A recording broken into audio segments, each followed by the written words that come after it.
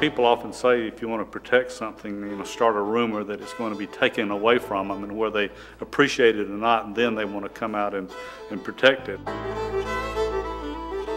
When my children were young, in the 70s, we would go out exploring, and we found the towpath and thought, what a great place, the river on our right and the canal on the left, and it was just beautiful. Obviously a place with wonderful potential.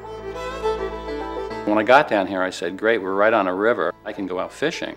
In doing so, I realized that every time I got to the river, I had to traverse this canal. And I began to wonder about the canal. What's that all about? Why is that there? I guess it was probably in the early 90s we found out that the city had had some discussions with the developer.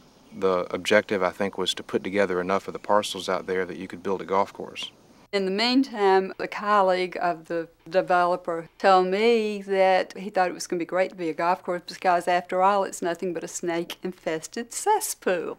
And that, well, some people think it's a cesspool, some of us think it's a paradise. I think the canal was, for many years, considered a rather unsavory and unsafe place. It was more interesting from a news perspective as to who had fallen in or how many cars might be at the bottom of the canal.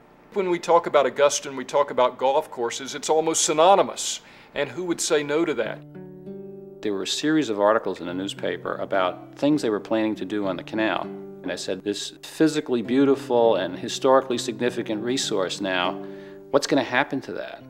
Dayton Sherrelse heads up the Augusta Canal Authority. But as of now, the authority has no authority to stop any projects along the canal, and so far Tom Swift kept calling me and saying, Jeannie, you've got to do something. You're on the Canal Authority. And I said, well, Tom, I can't do anything, but you can. You can start a group. So he did. He started the Savannah Waterways Forum.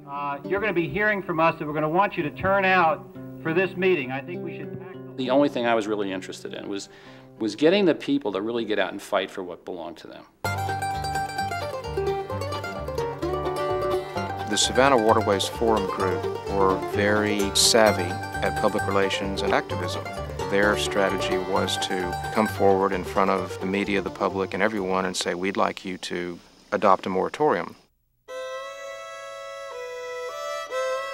I guess if there was any one particular turning point, it might have been one of the meetings in 1992. This canal area would have been used far more extensively. So many people came prepared to speak. Close to natural state as possible. There was a point where people couldn't get off the elevators. There were so many people packed into the room and in the hall. The self-interest of a handful of developers and builders is being given preference over the wishes of the majority of the residents of Augusta. I said, I'll have 3,000 people down in the parking lot and we'll have bullhorns. And you're the mayor.